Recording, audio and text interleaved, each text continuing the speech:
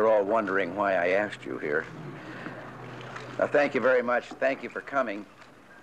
I've called this press conference to announce that I am a candidate for the presidency. Ronald Wilson Reagan, age 64, former sports commentator, former film star, and former governor of California, makes his long-awaited bid to become the 39th president of the United States. I'm running because I have grown increasingly concerned about the course of events in the United States and in the world.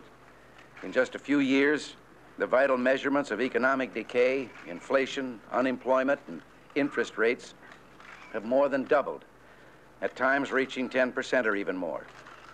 Government at all levels now absorbs more than 44% of all of our personal income. It's become more intrusive, more coercive, more meddlesome, and less effective. Within hours, Reagan was launching the first phase of his campaign in Florida, where he found himself in a situation all too familiar to seekers of America's highest office, a gun attack.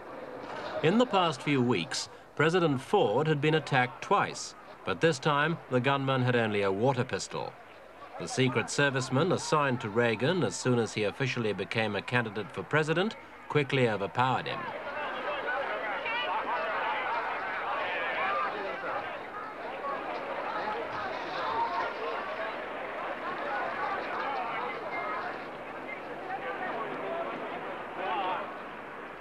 Reagan's challenge to Ford is being taken seriously by the Republican Party leadership in Washington, and particularly by those closest to the president. Yes, During it's the past a few great weeks, privilege and there's been pleasure a for me marked to give shift to the right in Dutch Ford's Reagan, as we campaign call him, speeches, in the as sports the threat field. from Reagan has become more An apparent. award tonight, one of the great awards Many leading coming Republicans from think it will Sam be a Rayburn, close one of my race. dear friends in There's the a real Congress. possibility that Ford could I be think the it's first appropriate Republican that president such since an award goes 1884 from to the seek the Touchdown nomination Club and be denied on it by behalf the of party. Sam Rayburn to a great governor, Governor Dutch Reagan of California. Certainly, Reagan is a charismatic public figure. His years in Hollywood have taught him how to be humorous, outraged, and modest Very happy to in front talk. of an audience. Not about to announce your candidacy then tonight. No, not at all. When? What? When? Well, if that ever happens, it'll be sometime later. I think that's a question that's about at least a year or more premature. We'll see you next year then. Reagan first became a nationally known political figure in 1966 when Republican bosses in California asked him to run for governor. At the time, he was not entirely without political experience. During his time in Hollywood, apart from making over 50 films, he spent 6 years as president of the Actors Guild, and a radical president at that. But his participation in politics came only at the end of World War II, when his film career was on the decline. As a member of the Democratic Party, he campaigned on behalf of Helen Gahagan Douglas in 1950 in one of the bitterest Senate races ever. She lost to one Richard Milhous Nixon. Reagan later switched parties, and by the early 60s was a key figure on the right of the Republican Party. Reagan, the son of a shoe salesman, was educated at Eureka College, Illinois, run by the... He's remembered there as a leader of a student strike that forced college officials to abandon cuts in the educational program and relax the rules forbidding smoking, drinking, and dancing. His academic record was indifferent, but he excelled in debates, drama, and sports. The former Hollywood cowboy still takes a keen interest in baseball, the sport that gained him a national reputation as a broadcaster in the 1930s. In those days, he was known as Dutch Reagan. It was while he was covering a baseball game in California that he took time off to audition in Hollywood and launched himself on a new career.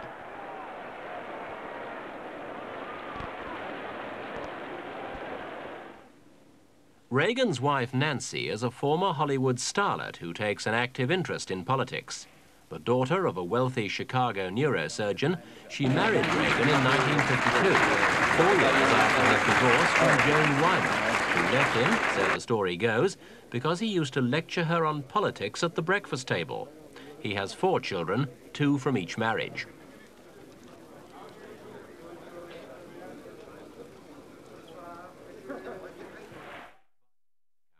Reagan evolved into a conservative because of communist activity in Hollywood. In political life, he still retains his Hollywood connections and can call on stars of his own day to campaign for him. We're all going to be lucky the second time because Ronald Reagan is going to be our next governor.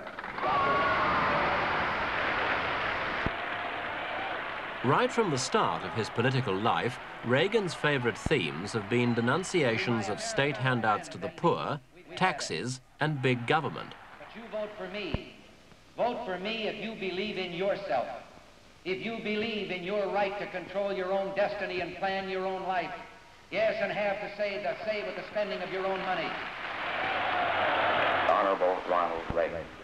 In an important speech in 1966 to the National Press Club in Washington, Reagan outlined what he called his creative society, continuing to aim his appeal to conservative voters and to promote his image as an honest amateur amongst professional politicians. Mr. President, I am not a politician. This has been pointed out by some of my opponents recently. But I have a deep-seated belief that the ordinary citizens created this country and this system of ours, that it was involved by these ordinary citizens with the idea that it would be run by ordinary citizens. And I think that it's high time that more of us brought the fresh air of common sense thinking to some of the problems that confront us. I would like to suggest for our thinking today, and I've proposed this before, there is no such thing as a left or right. We're faced with a choice of up or down.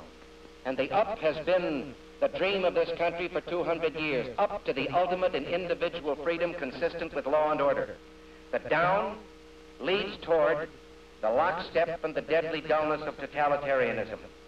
And anyone who is willing to embark on programs that will exchange individual freedom in return for some kind of material security is embarked on that downward path. And for them to continue to believe that they can trade away freedom without eventually winding up in that deadly totalitarianism, whether they want it or not, is to be as short-sighted as a fellow going into the poultry business without a rooster. They're putting a great deal of confidence in the story. Thank you very much.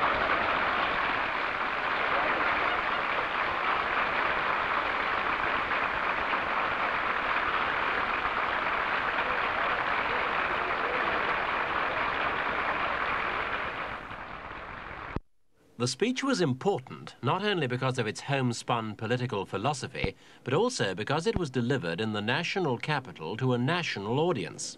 And when it became clear that he'd won the race for governor in California, his acceptance speech appealed across party lines and provided another hint that perhaps his political ambitions were not confined to that state alone. We'll make every effort we can to have those people join us, and then we'll do something else. Then we'll talk to those people who perhaps are independents and who stayed home from the polls for that reason, and we'll talk to those Democrats who, by following another course, have indicated that they share our dislike of what has been taking place in California in these last several years, and we'll ask them because our cause crosses party lines.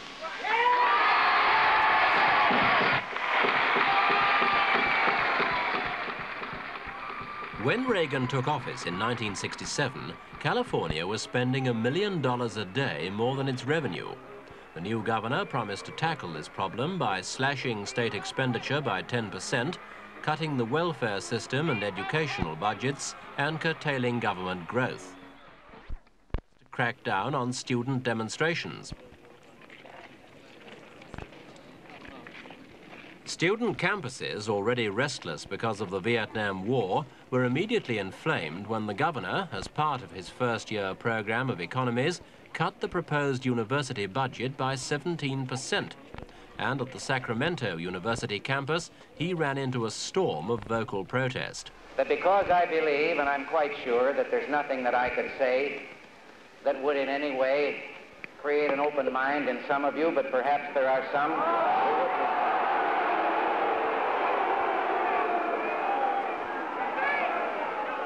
The program, may I urge you, that the program has not begun. We will have our speakers and our position stated shortly. Will you please be courteous and let the governor speak? As governor, I am going to represent the people of this state.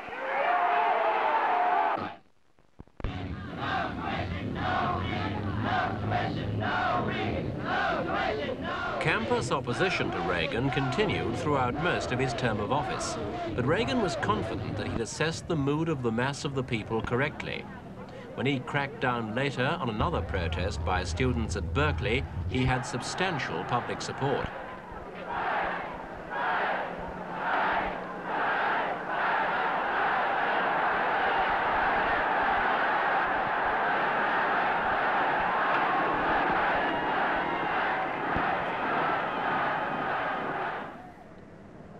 Disorders died down, Reagan's position also moderated, and significantly, by the time he left office last January, he'd increased California's higher education budget by 100%.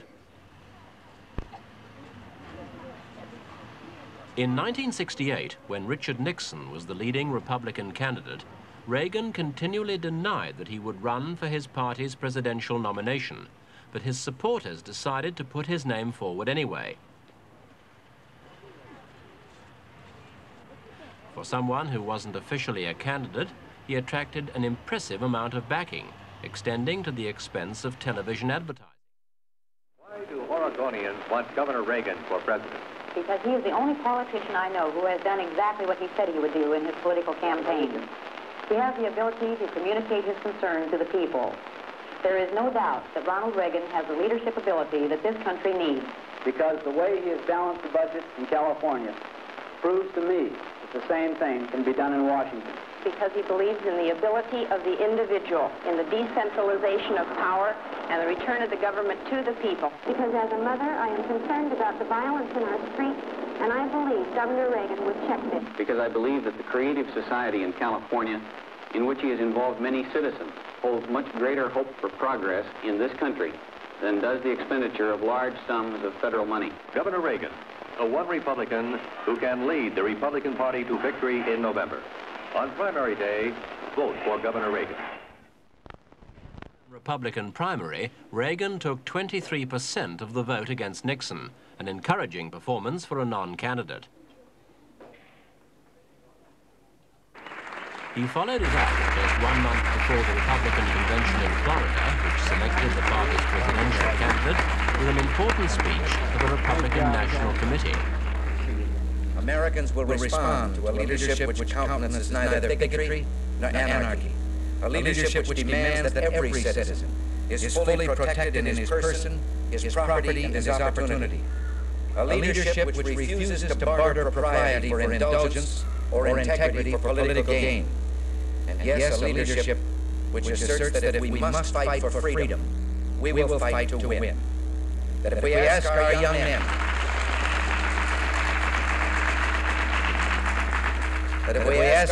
men to bear arms, the power and the might and the resolve of this nation will stand with them and behind them.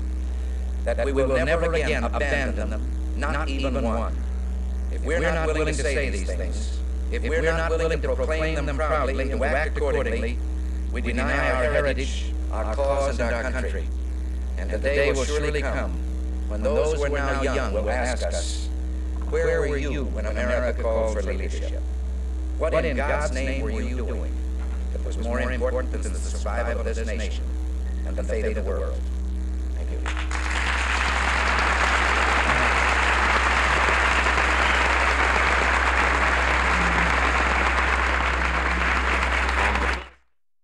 Convention, the non-candidate decided he was in the race after all. I have made it plain all this time and for the past several months that come Wednesday night, once placed in nomination, I would in fact be a candidate before the convention by reason of being placed in nomination. The California delegation has made a decision now about 48 hours in advance, and I have to tell you that in one way, it certainly makes life easier than it's been these last few days. It does clarify the situation. And so, yes, as of this moment, in response to that resolution by the California delegation,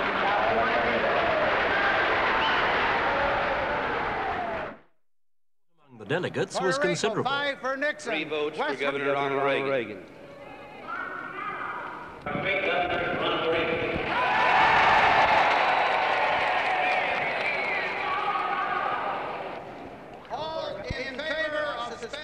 When Gerald Ford, then chairman of the Republican National Committee, invited Reagan to address the convention, anybody watching could have been forgiven for thinking that the Republican Party nominee was not Nixon, but Reagan. And under the motion, the governor of California will be recognized.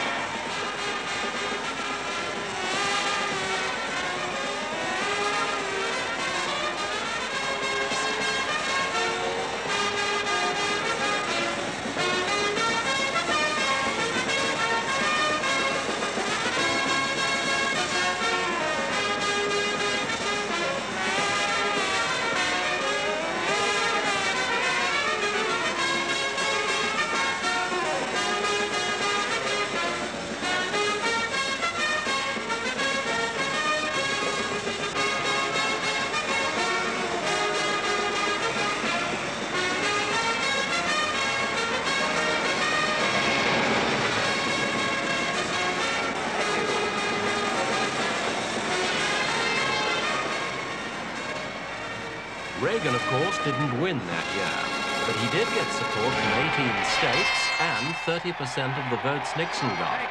He timed his entry into the race well, and he timed his exit equally well. We're gathered here with one common bond uniting us, and that is the knowledge that this great nation cannot stand or survive 4 more years of the policies that have been guiding us for too many of the recent years.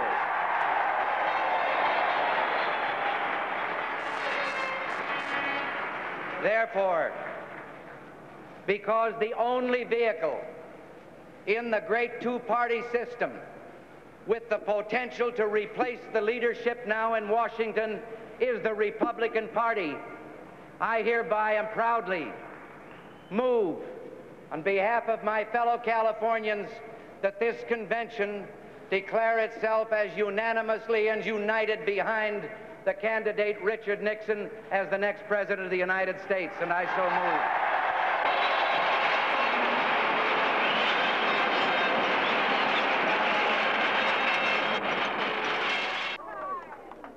move. 2 years later, in 1970, Reagan was again back in the public eye, seeking a second term as governor of California.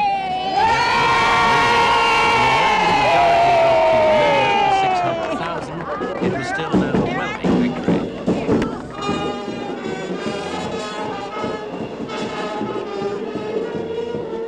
Reagan's performance as governor in many ways shows up the difference between what a politician says and what he is able to do.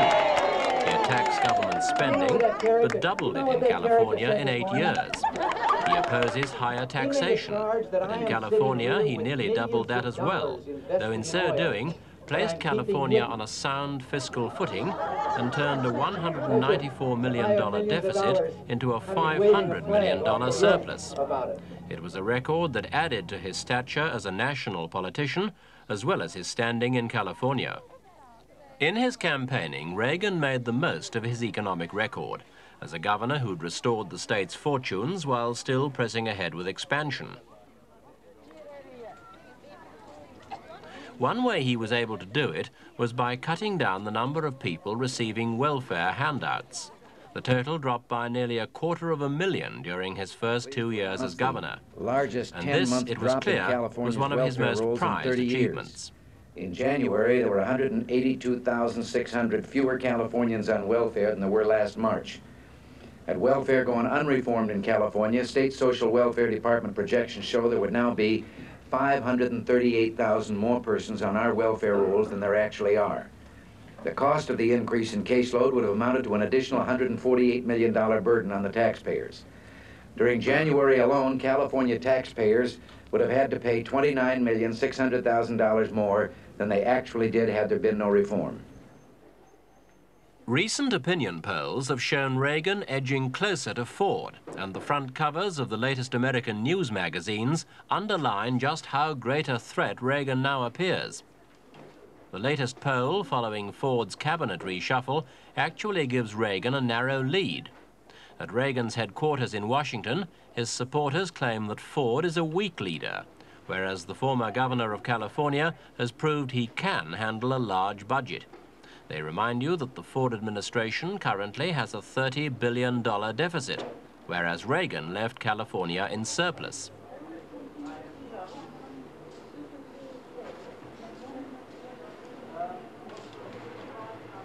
The major theme in Reagan's campaign, according to campaign director Lynn Nofziger, is an attack on Washington's inefficient bureaucracy, with which President Ford is closely involved.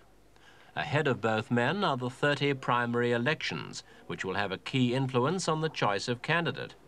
If Reagan does well early on, then he could force the president to withdraw from the race. Unfortunately for Reagan, 3 of the early primaries are in conservative states likely to favor him, and in Illinois, where he was born.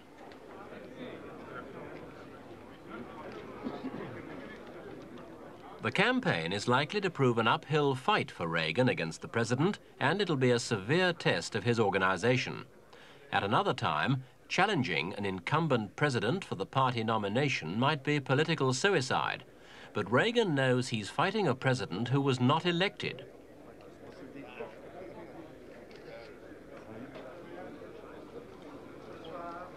With Ford shifting right to beat off Reagan's challenge, their policies specific now seem differences more you similar. can cite with Mr. Ford, and how specifically you could do a better job than the president in translating running, your we asked philosophies Reagan into whether action. there were any real differences between them. I have already said and have pledged to the people in my party and to others that I am going to abide by the 11th commandment, which was given birth in California and which says, "Thou shalt not speak ill of another republic."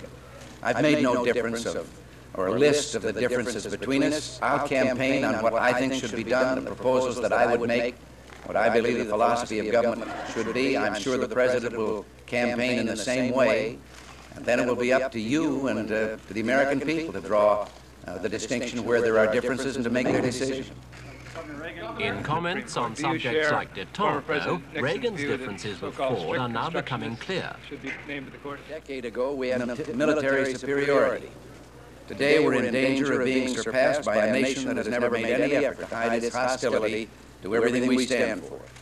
Through détente, we've sought peace with our adversaries, and we should continue to do so. But we must make it plain that we expect a stronger indication that they also seek a lasting peace with us.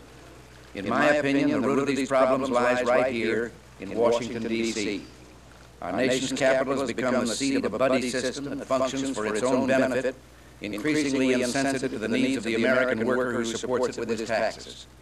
Today, it's difficult to find leaders who are independent of the forces that have brought us our problems: the Congress, the bureaucracy, the lobbyists, big business, and big labor.